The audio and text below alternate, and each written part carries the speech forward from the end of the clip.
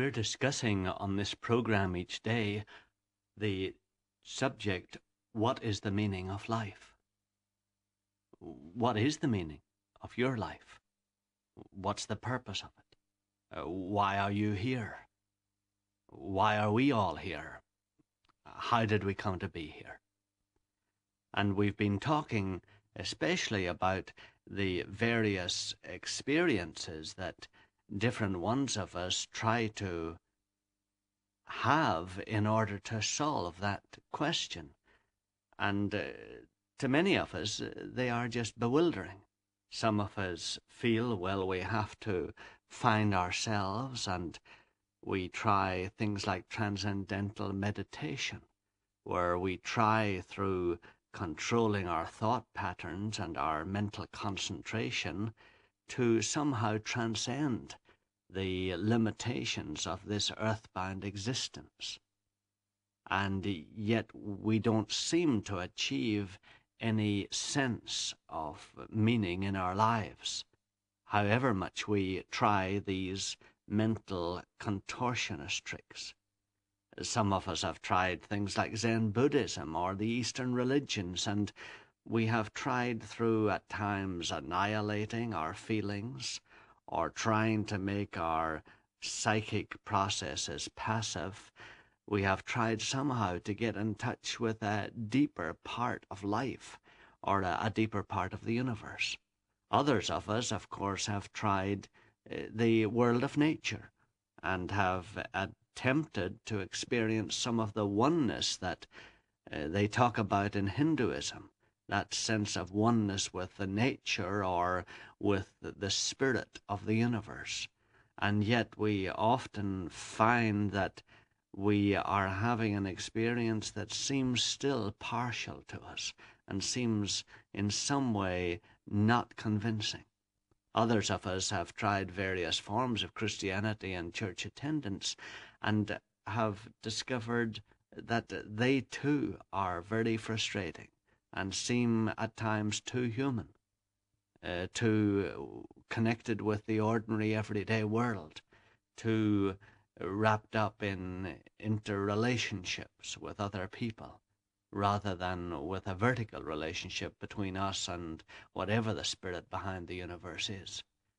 And most of us, whether we have come through university or not, are equally bewildered about these attempts that we've made to discover the meaning of life. And we just don't know where to go. That's really what we've begun to try to find out in these discussions that we have each day on this program. And you may remember that a few days ago we started to study the explanation of our personalities that is given in the early chapters of the Bible. And there we saw, I think, some answers and possible explanations of the difficulties so many of us have with what we call religious experiences. Because there it is evident that God made us like himself. He made us, as that verse in Genesis says, in his image. He made us like himself, primarily so that we could have friendship with him.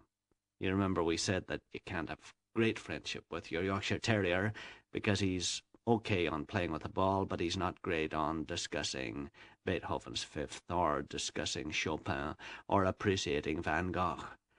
And so you're limited in the relationship you can have with a life that is lower than your own. You really, in order to have a full experience of friendship with someone, have to find someone who has the same capabilities and capacities as yourself, and that is the Creator's purpose in making you. You're not made just to be a bus conductor or just to be an orchestra conductor. You're not made to be just a secretary or just to be a managing director. You're made to be the friend of your Creator, your Maker. He has planned a relationship with you that he can't have with anybody else. None of the rest of us. will know him just as you will know him. And he will not be able to show himself to any of the rest of us in the same way that he shows himself to you. So you're actually unique. And you're unique partly because you're made like him in a way that nobody else is. And you remember we discussed what that meant. You remember we looked back to the early verses in Genesis which describe the whole creation in childlike terms, because of course manhood at that point in history was in his childhood, and he was able to understand these things in a childlike way. And that's why the Creator talked about making us out of dust. And you remember he took the Hebrew word is afar. He took the afar from the Adama. Adama is ground. And he made our bodies. And you and I don't need any persuasion to believe that our bodies are made of dust, because we can open a coffin years and years after our dad or mum are dead, and we can see that their bodies are beginning to crumble into dust. And we even use those words. You remember at a funeral we say dust to dust, earth to earth, ashes to ashes. So we don't need any persuasion to believe that when we see our loved one dead, their body is there, but they long ago have left the body, and the body is just a collection of earth in a certain form. And then you remember the verses in Genesis, I think it's in chapter 2, go on to say, and God breathed into man the breath of life. And we talked about breath, the Hebrew word ruach, which means wind or spirit, being the very essence of God himself, his very spirit. What makes God God? That is the Spirit. And he breathed into us his own Spirit. That's what gives us life. That's why when you look at your dad or mum after they're dead, they just look as if it's not them at all. You know, their very life spark seems to have disappeared from them, because it's God's life in us that gives us life. If you say, well, what is spirit? Well, it's his very essence. It's the very essence of God. You could say a little when you talked about the spirit of Churchill, what spirit the man had. You're really talking about what makes Churchill Churchill. You're talking about that mixture of courage and bravery and valor and determination and stubbornness and high-mindedness that made Churchill Churchill. It's the very essence of a person. It's what gives a person life. Of course, with God, it's more than that, because it's his very heart. It's what makes him alive. It's what enlivens the whole universe. It's what gives beauty to the breakers on the Hawaiian beaches. It's what gives freshness to the spring breezes. This very Spirit of God. And God breathed into us his Spirit. And then you remember the next part of the verse says, and man became a living soul. And the word is Hebrew. The Hebrew word is nephesh. But the Greek word for soul is the one that gives us the clue to what it is. The Greek word is suke, which under the Anglo-Saxon sound changes becomes psyche. And of course that becomes psychology. In other words, God took dust from the earth, made our bodies, breathed into us his own spirit life, and then those two things resulted in a third entity, a third level of life, which is our psychological part, our mind and emotions and our wills. And that's what makes man uniquely man. He's not an angel because that's just a spirit. He's not an animal because that's just a body. He's a human being because he is a spirit, a soul, and a body.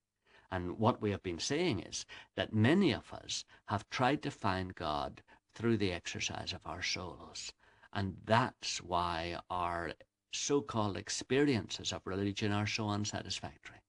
Because we try, by manipulating the mind in transcendental meditation or in introspection, we try to achieve some kind of knowledge of ourselves or knowledge of reality. All we get is a knowledge of ourselves.